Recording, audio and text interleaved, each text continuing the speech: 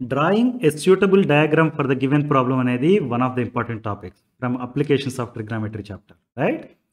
A boy observed the top of an electric pole at an angle of elevation of 30 degrees. When the observation point is 10 meters away from the foot of the pole, draw a suitable diagram for the above situation. ఇది AP Public Exam 2018 లో ఇచ్చారు.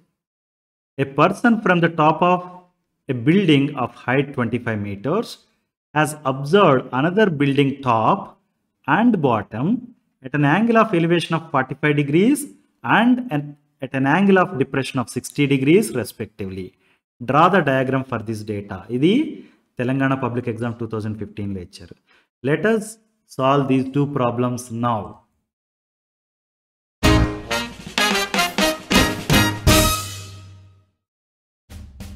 In our channel, we have videos on math concepts, example problems, exercise problems, and important questions from old question papers and model papers. Subscribe to our channel now and share it with your friends. Thank you. A boy observed the top of an electric pole at an angle of elevation of 30 degrees. When the observation point is 10 meters away from the foot of the pole, draw the diagram for the above situation. ఈ question చదివితే కనుక మీకు observation point అనేది foot of the పోల్కి 10 meters away ఉన్నప్పుడు the boy observe the top of an electric pole at an angle of 30 degrees, angle of elevation of 30 degrees. First of all, draw the diagram అన్నప్పుడు మనకి ఒక electric pole అనేది ఉంది, right? అది ground మీద ఉంటుంది. ఇక్కడ ఈ లైన్ ఏదైతే ఉందో అది గ్రౌండ్, ఎలక్ట్రిక్ పోల్ ఇలా ఉంది, right? Now electric pole has foot here and top here, right? Now let me draw a line connecting those two and say that line AB, right? Line AB అనేది height of the pole ని చూపిస్తుంది, right? A అనేది foot of the electric pole. Now observation point అనేది ఎక్కడ ఉంది? 10 meters away from the foot of the pole. Let's mark observation point. 10 meters away ఇది కదా, అక్కడ observation point ఉంది. C అనేది observation point. ఇక్కడ నుంచి the boy observed the top of electric pole. Top of electric pole అంటే B. దాన్ని చూస్తున్నాడు, రైట్? అంటే B నుంచి Cకి ఆర్ C నుంచి Bకి ఒక లైన్ని డ్రా చేయాలి మనం. ఆ లైన్ డ్రా చేస్తే వచ్చే లైన్ ఏమంటాం? లైన్ ఆఫ్ సైట్ అంటాం. ఓకే, ఈ లైన్ ఆఫ్ సైట్ అనేది హారిజంటల్ లెవెల్ ఏసీతో ఒక యాంగిల్ని చేస్తుంది. ఆ యాంగిల్ని ఏమంటాం? యాంగిల్ ఆఫ్ ఎలివేషన్ అంటాం, రైట్? యాంగిల్ ఆఫ్ ఎలివేషన్ ఎంత అన్నారు? 30 degrees అన్నారు. అర్థమైందా? ఇది horizontal level and this is line of sight, right? Horizontal లెవెల్కి లైన్ ఆఫ్ సైట్కి మధ్యలో ఉన్న యాంగిల్ని యాంగిల్ ఆఫ్ ఎలివేషన్ అంటాం, 30 degrees యాంగిల్, రైట్? ఇది మనల్ని డ్రా చేయమన్న ఫిగర్. బట్ మనకి ఎలక్ట్రిక్ పోల్ గీయడం ఇలాంటివన్నీ చెయ్యం జనరల్గా. సో ఏం చేస్తామంటే సింపుల్గా ఒక ట్రయాంగిల్ ఇలా గీసేసి angle C equal to 30 degrees అని, ఓకే, ఏబి అనేది హైట్ ఆఫ్ ద పోల్ అని, the distance between observation point and foot of the pole is 10 meters అని సింపుల్గా రాసేస్తాం, right? Now let's write that. AB అనేది height of the electric pole. మనం చెప్పకపోతే only ఫిగర్ని draw చేసేస్తే it is not clear, right? AB అనేది height of the electric pole and ఏ అనేది it represents foot of the pole and B అనేది top of the pole and C అనేది observation point, right? Now we know that from C to B whatever line we have, this is called line of sight, right? Line of sight is making an angle 30 degrees with horizontal level, right? Another thing you have to note here is AC equal to 10 meters, that is the distance between foot of the pole and observation point, right? Now angle of elevation is 30 degrees అన్నారు అంటే కనుక మనకి angle ACB is 30 degrees అంటే angle C is 30 degrees. అర్థమైంది కదా? ఈ particular figure చూస్తే గనక మనం చెప్పొచ్చు యాంగిల్ ఏ అనేది 90 డిగ్రీస్. రైట్. ఎందుకంటే ఎలక్ట్రిక్ పోల్ అనేది గ్రౌండ్‌కి పెర్పెండిక్యులర్‌గా ఉంటుంది కాబట్టి. మనం ఇప్పుడు చూస్తే గనక ట్రయాంగిల్ ఏబీసీ అనేది ఒక right angle triangle. A person from top of a building of height 25 meters has observed another building's top and bottom at an angle of elevation of 45 degrees and at an angle of depression of 60 degrees respectively. Draw a diagram for this data. మీకు చూస్తే గనక ఒక person is standing on top of a building of 25 meters. Okay, దాని మీద నుంచి he is observing another building.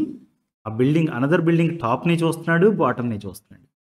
టాప్ని చూసినప్పుడు angle of elevation 45 డిగ్రీస్తో ఉంది, bottom చూసినప్పుడు యాంగిల్ ఆఫ్ డిప్రెషన్ అనేది 60 డిగ్రీస్ ఉంది. దీనికి ఒక డయాగ్రామ్ని డ్రా చేయాలి, అది అడిగిన question. Right. So first building height 25 metres అన్నారు కదా, let's draw that first.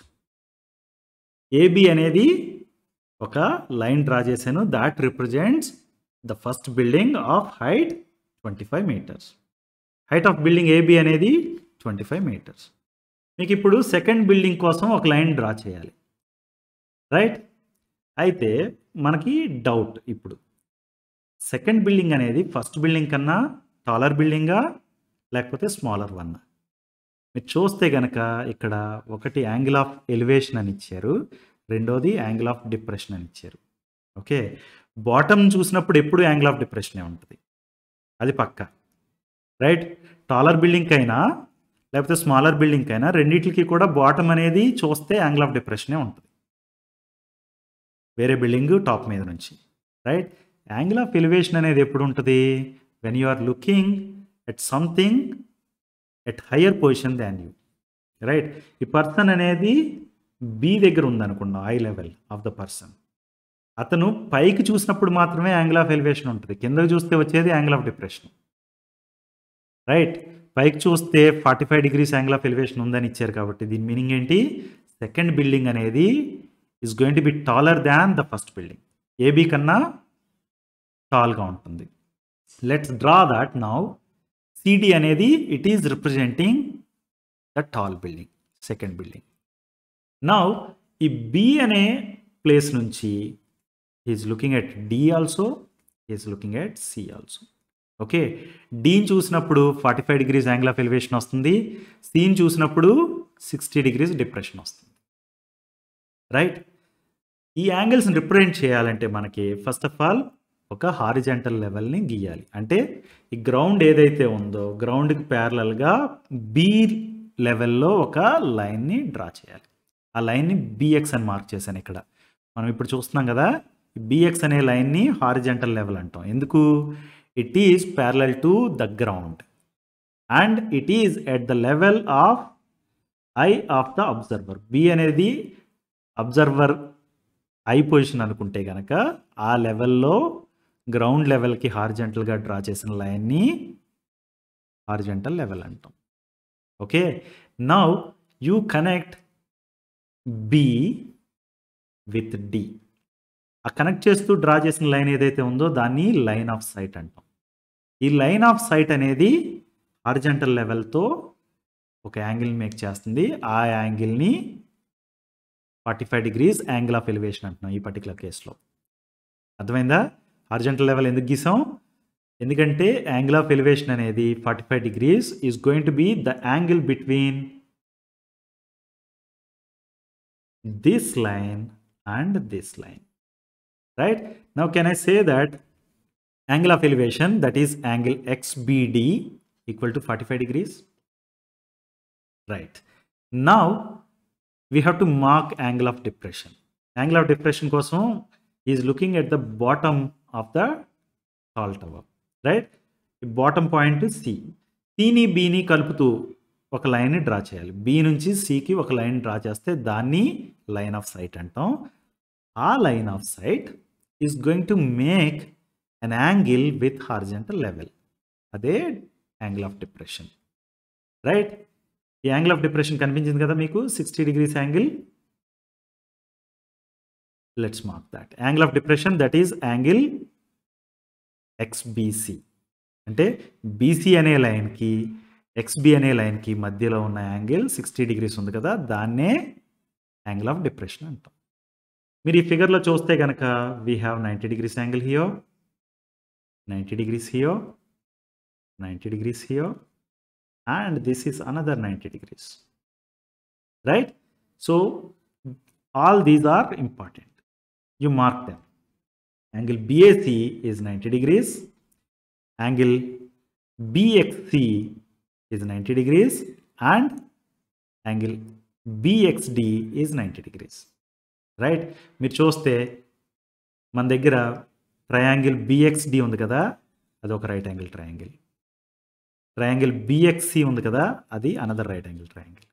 Triangle ABC ఉంది కదా, అది another right angle triangle. Right angle triangles ఉండేసరికి మనం ట్రిగ్నామెట్రీ కాన్సెప్ట్స్ని యూజ్ చేసుకుని heights and distance problems solve చేయొచ్చు. ఈ రెండిట్ల మధ్య డిస్టెన్స్ ఎంత అని అడిగినా, లేకపోతే ఈ టాల్ టవర్ హైట్ ఎంత అని అడిగినా, you will be able to solve with the help of trigonometry concepts. Understood?